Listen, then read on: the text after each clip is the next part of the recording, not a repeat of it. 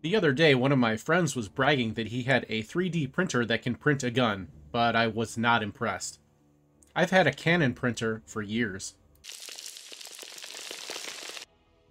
Hey, it's Mike with Iceberg Gaming. Today's World of Warcraft gold farming guide video is going to be a little bit different than usual. So I want to talk for a couple minutes with you guys about the callings and if they are good gold. I've been getting a lot of comments on some of my videos recently.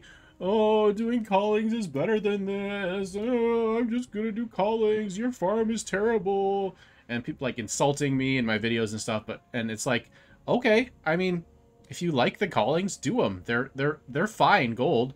They're not the best way to make gold, but they're okay. And if you enjoy doing them, go ahead and do them.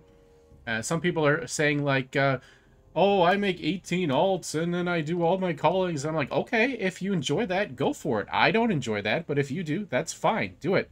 I have like hundreds of farms up on my channel for you guys. And the reason I have so many is to give you guys options. I try to give you guys information so that you can make decisions for yourself on what you want to run. I always recommend to people that they do what is enjoyable for them, and hopefully my videos will help you figure that out, help you find something that is both fun and profitable for you. So that's why I have so many different farms, and if you don't like one, try another one. If you don't like that one, try another one. If you just want to do callings, do callings.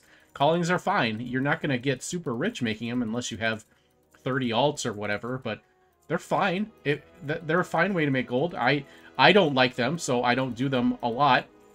But when I do them, it's a decent amount of gold per time. It's like 2,000 to 3,000 gold for 15 to 20 minutes. Yeah, that's not bad. I mean, there are plenty of materials farms that are better, but in terms of raw gold, sure, that's about the best you're going to get in terms of raw gold. But is it fun? For me, no, it's not. Plus, you can't spam it unless you take the time to level a bunch of alts.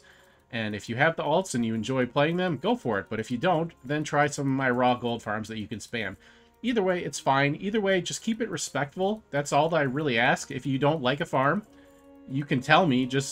I mean, don't be mean about it. Don't call me names. Don't insult my channel.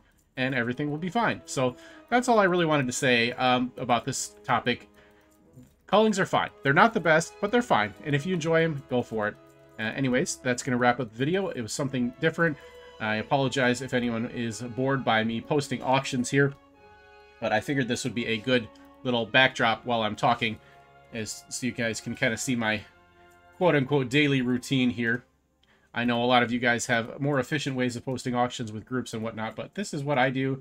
Works fine for me. I'm just really lazy about getting TSM set up, and I just do it this way. So to each their own. Anyways, that is going to wrap up the video. If you enjoyed it, like, comment, subscribe. We'll see you next time. Thank you so much for watching. Special thank you to my YouTube members, Twitch subscribers, and viewers like you for making this channel possible.